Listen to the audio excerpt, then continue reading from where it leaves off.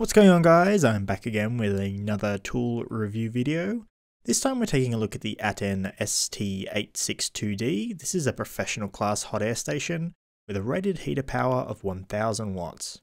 Atten were kind enough to send this one out for a review. However, with all my reviews, this is an honest opinion, and this video isn't even seen by the manufacturer before release. Alrighty, let's get on with the video. For this review, I'll be comparing my opinion of the Atten against past experiences using other 1 kilowatt machines daily in a professional repair shop setting. Just for a bit of backstory, for the last 6 years or so, I've been using both the legendary Quick 861DW and the Sugon 8620DX.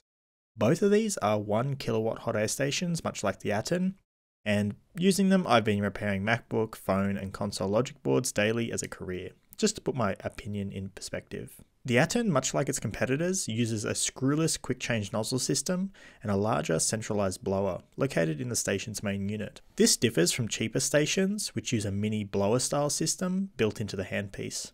Using a blower inside the main unit, this provides both higher air volume and more finite control over airspeed, which we'll get into more in a little bit. Before we get into the nitty-gritty of things, let's first take a look at the front panel user interface of the machine. Much like other stations in this class, you'll find a large inverted display along with digital air and temperature controls, and of course you have 3 temperature presets, much like the Quick and Sugon. I like the placement of these presets more than the Quick, which would be susceptible to accidental input if the main unit was on a desk.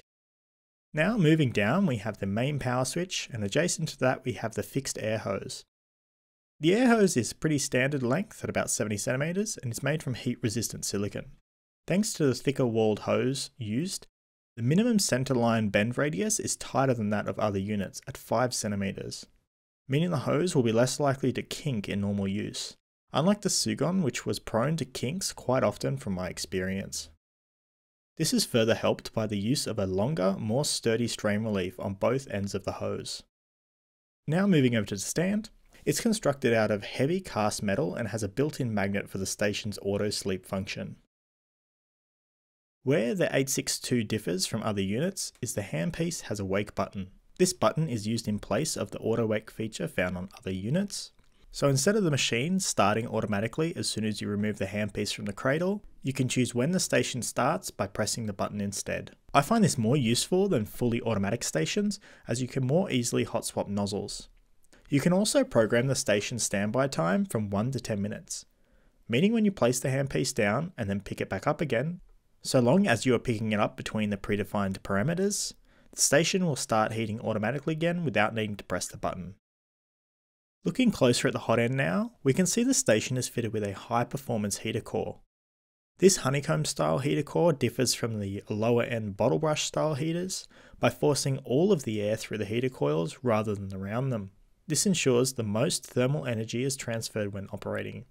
As a result, this means that the station can heat up boards faster and with more accuracy compared to the lower end stations.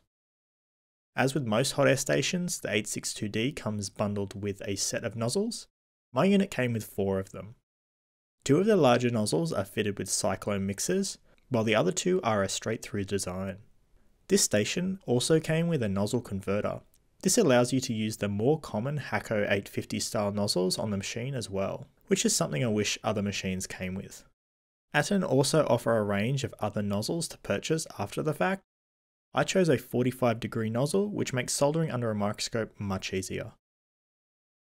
Moving over to the handpiece, it differs from the previous station we reviewed, mostly by the fact there is no blower inside. This provides more room for a bigger heater core. While we are on the subject of blower fans, sadly the Atten's blower is a little louder than other stations in its class.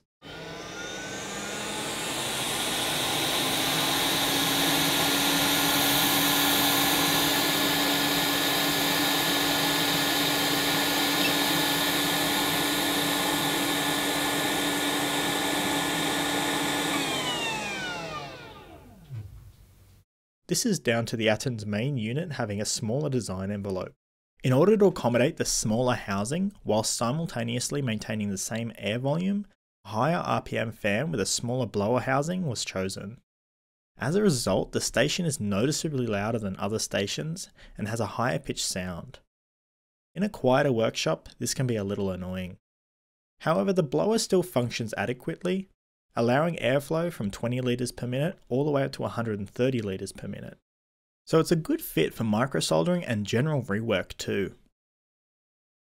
Looking closer inside the station, the 862D is fitted with a standard 3-pin IEC C13 socket, which is connected to both the heater core control section and a small transformer for powering the machine's logic. The brains at the heart of this operation is a microcontroller which oversees all functions of the main unit. Build quality is pretty typical for this price point and is acceptable. As with our previous review, the 862D uses a mains powered heater core.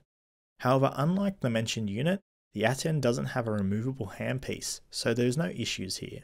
Now moving across to some practical tests. Checking the heater ramp and throughput, we can see the heat up time is very fast and throughput appears to be quite even. As mentioned in previous reviews, recording the output temperature like this should be taken with a grain of salt, as airspeed, nozzle diameter, and measurement distance can all affect the recorded output temperature. This is just being done to help demonstrate the heater ramp times. Having said that, like all good hot air stations, the 862D has a calibration offset function in its software if you should need to adjust your unit later on. Also in the software you can program the previously mentioned sleep timer, as well as a temperature lockout, and also has the option to disable the buzzer. So what are my final thoughts?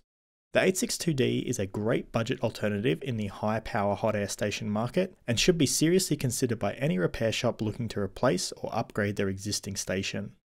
The ramp times are very good, the heater output and blower are nice and uniform. I just wish the blower fan wasn't so loud and annoying. So there you have it. Leave a comment down below if you have this station or one like it, and let me know what I should review next. Also, don't forget to leave a like and subscribe. Until next time, see ya!